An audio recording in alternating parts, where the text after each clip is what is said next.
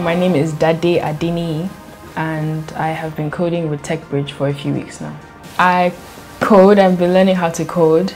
I'm a student as well. This is a program for a mode predictor.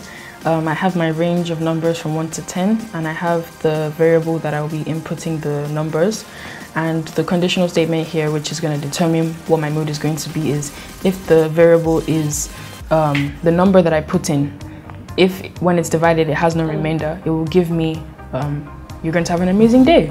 And if not, it's going to be today is rough. So it's really even and odd. So now it's asking me to enter a number from 1 to 10 and I'll put in 2 and I'll press enter and it shows me I'm going to have an amazing day. So that is how the program works. So the world is moving forward as we know it. So we have all sorts of new advanced different types of technologies coming out every day. And I don't want to be left behind or not know of all these things. I don't know if I'm going to become a programmer in the long run, but I would like to have the basic knowledge of programming just to make sure that I'm aware of these things. So I received the email through my mom. She got the email and she showed me. So we did our research and then once you were convinced, we joined the program. Okay, my name is Oluwapelumi Adeboyega and I'm 11 years old.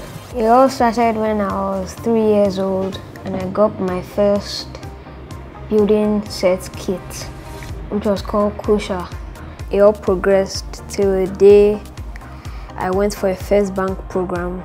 So my dad collected the instructor, Mr. Bayode, collected his number, and so one day my mom woke me up and told me that I was going to have my first robotics class. So I was really happy. Then that same day, my robotics teacher, Mr. Bayode, came and he showed me everything. So I asked him, when are we going to start building? And he was like, no, you don't just start building, you need to learn the basics. So he told me the 3 bases of robotics, which are the 3 major parts: the actuators, the sensors, and the controllers, because I was really eager to start building. So he brought in the kit, Fisher Technique, and he asked me which part of it do I want to specialize in. And I told him majorly the robots, the machines, and so I got the kit from Fisher Technique. I got the machines and so we started building, and since that day I've been building. And at a point he said that I was really good at it, so he introduced me to Python, or also known as Virtual Code Studio, which was a coding app. So he taught me how to use it. It could be used for simulating, making games, webs, hacking, and all other stuff.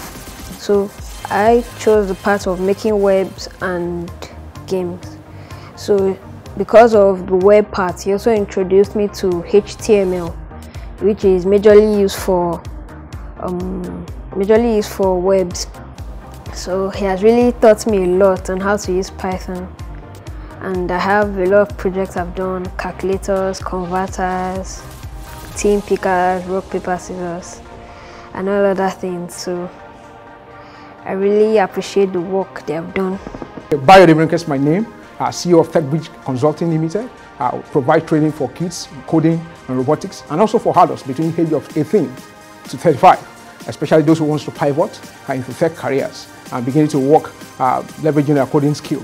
TechBridge Consulting is a STEM and tech education firm providing training for youths and young people on how to leverage on their skill for creation of tech products, and then most especially preparing them for the future of work. Children learn coding vis-a-vis Scratch programming, HTML, CSS for web development. They learn JavaScript, Python programming. Some of them are already engaging in projects as far as data analysis and all of that. Beyond that, so they also do robotics where they get to do hands-on. Children learn faster when they lay their hands on projects, and in the process too, they are learning coding. They're able to apply what they have learned in Python and other coding skills that I've acquired. I've been able to see them working on the robots live. Children learn robotics and then it helps them to apply knowledge quickly because they're able to use their hands to work, and then principally they're able to apply the coding they have learned. Some of the projects they are seen around, they're able to work on it live and direct and then apply coding skills to begin to solve problems right from a young age. Our target audience is principally around children with age 7 to 18, and then currently we're also running trainings for young adults between 18 to 25. Currently, before the pandemic, our training model is usually going from school to schools. We conduct trainings, but right now, as a result of the pandemic, we are currently running trainings across the school virtually. And then even beyond that, we are setting up a coding club for children between age 7 to 18 so that they can acquire coding skills as soon as possible. We have trained a number of children and even young people in this respect. That too is somebody who is learning back-end web development, leveraging Python to be able to develop back-end solutions for companies. That is just for thing. Another person that is also doing this is Pelumi.